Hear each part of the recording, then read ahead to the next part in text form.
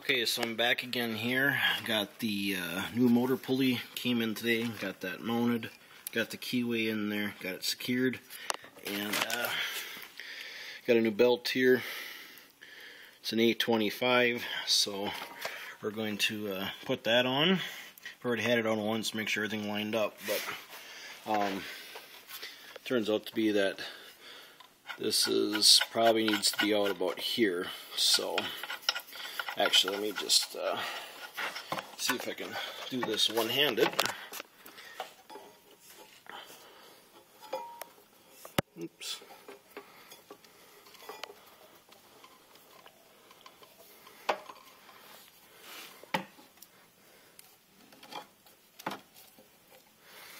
Need to loosen this up a little bit here.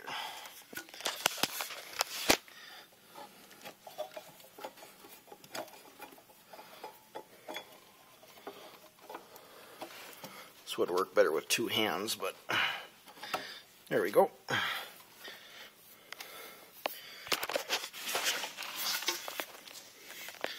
So now I just basically move this out and I want this snug.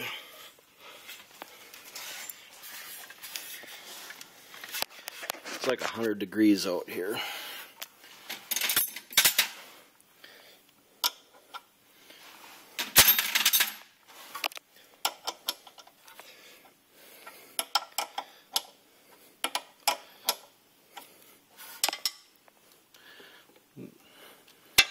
Back that off a little bit. Okay. Then this goes in like this here. And well, that's weird. That's a different size. Now I'll get a different wrench for that. But anyways, next thing you need to know is wire the motor up, and then you should be able to slip the cabinet back on. Well, I just got it wired. I put a piece of conduit on here, and what I did was, because this is only a 230 volt motor, I actually ran 4 leads and I labeled them according to what the motor label was, and I'll deal with this up in the termination box as far as a toggle switch for reversing. So I've got a ground and then the 4 leads that go to the motor. Typically it'd be T1 and T5 and T4 and T8 for one direction, and then T1 and T8 and T4 and T5 for another direction. So anyways, I just wanted to show you that I got it wired here. Got the belt on, obviously. So the next step is, I believe I'm going to slip the cabinet back on top of it and start putting it back together. And then last step will actually be wiring the switch. I did not get the switch on eBay, the Cutler-Hammer Art Deco push button switch that would have went with this, and I was outbid and I didn't realize I got a notification. So I picked up a 20 amp heavy duty switch today, so that'll work. It should fit in the same slot. So anyways, I'll keep you posted. Thanks for watching. Well guys, this is as far as I got it. Got it tipped right side up. Got the front extension on.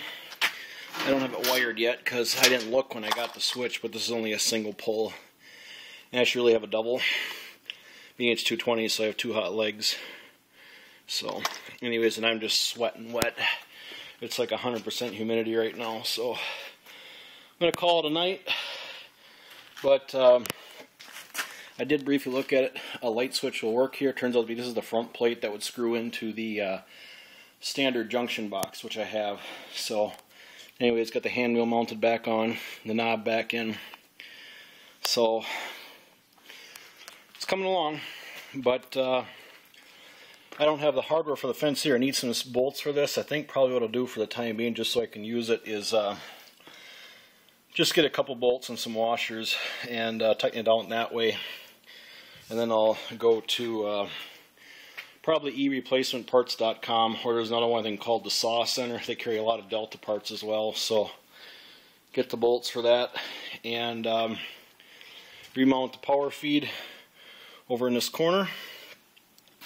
Put a cord on it, put the doors back on. It should be good to go. I debated repainting it, but I just don't want to put a whole lot of time into it. This isn't going into some parade or anything like that. So anyways, there we have it. Thanks for watching.